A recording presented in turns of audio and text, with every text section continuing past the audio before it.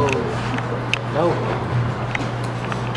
After my Uncle Mark went on leave from work, cigarettes stopped being part of a break. They became a part of breakfast. He started sharing a bed with Jack Daniels. The outside of his belly became an atlas, pointing his family in a better direction, all while he remained in the same spot.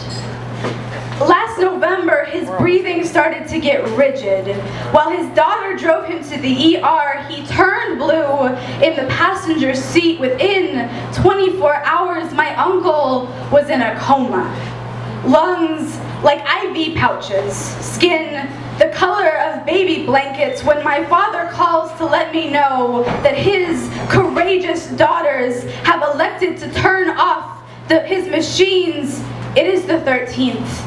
And I officially decide to never allow alcohol or drugs into my system. After all, my parents have said before their families could never even drink socially. One glass, one bottle turns into 10.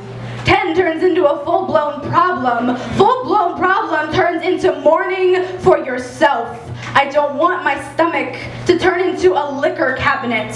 I don't need a mouth swollen with the potential of cancer, asphyxiation, the potential that one day I will walk into a hospital and never walk out.